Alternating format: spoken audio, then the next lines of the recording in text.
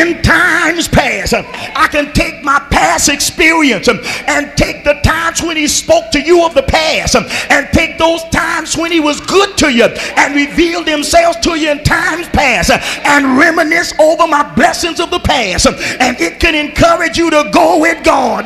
If you believe it, say amen. Oh, I feel like preaching tonight.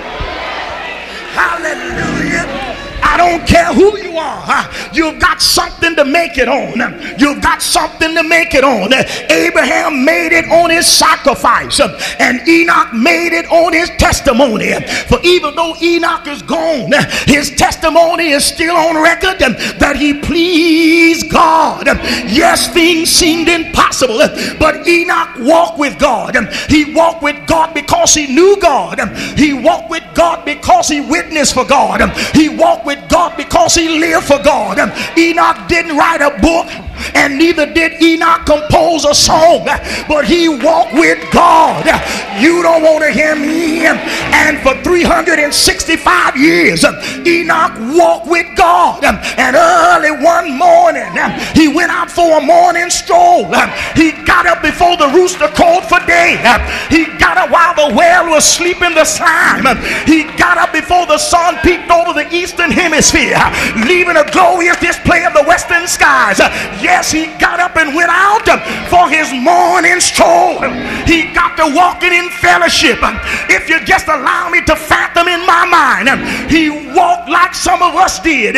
Years ago, many of us didn't have cars, and we walked one another home for church.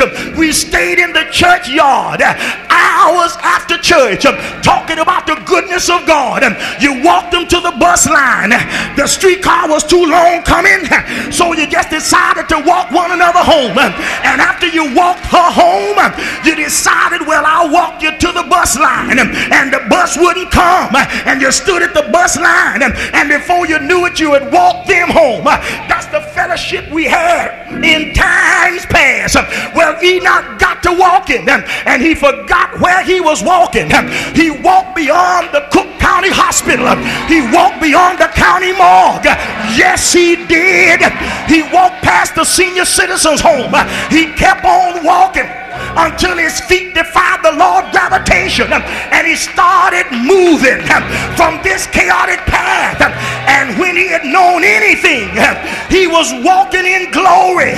But when he got halfway to glory, walked beyond the tropopause into the troposphere, way out in the stratosphere, then the Lord looked at Enoch and said, listen, boy, you're more closer to my house than you are to your house. You better come on and go with me to my Father's house. Yeah. They looked for Enoch, but they were not able to find him. But the only thing they could find is Enoch's testimony that Enoch pleased God. Noah made it on his field.